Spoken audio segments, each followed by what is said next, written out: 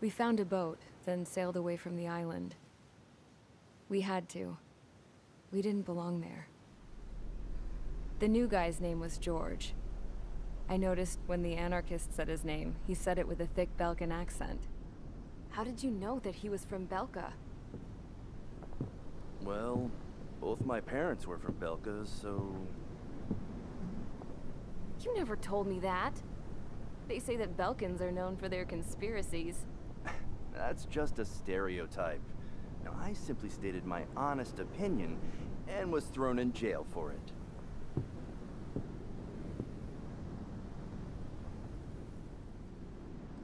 The princess sat there looking miserable. That was a dumbass stunt she pulled back there, but it got us on this boat.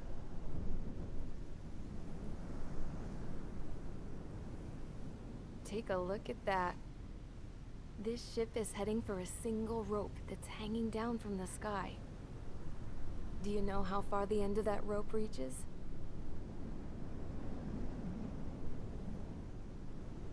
Outer space. No. It is a direct connection to the very potential of mankind itself. Or at least it was until war erupted.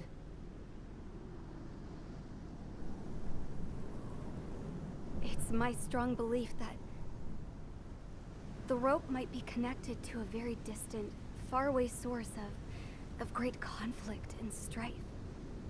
Even long before the war, the whole world started falling apart once Harling began trying to build it.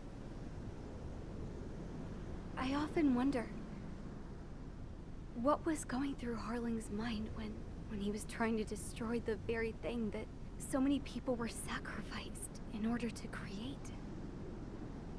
Sacrificed? What do you mean?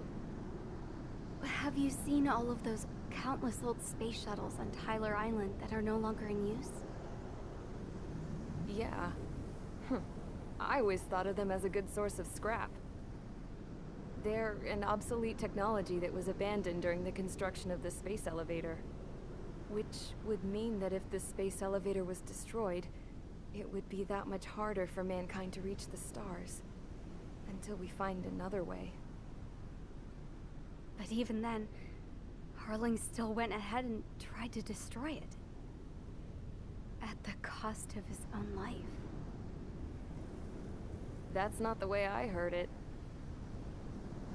What I heard was that he sacrificed himself to protect the tower from an incoming missile. Oh, I was told he tried to fly his ship into the tower in order to destroy it. I wonder which story is true, Your Royal Highness. I don't know. Looking at it objectively, it's reasonable to believe that Harling had both options before him. When it comes to which one you think he took, I guess it's like a mirror. Yes, it is. It's like a mirror looking into your own soul, based on whichever choice you believe it was. At the moment, though, I can only see darkness.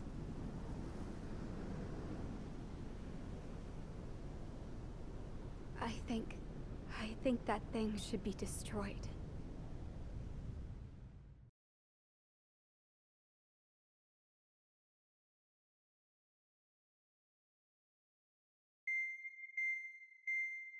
It's time for the briefing.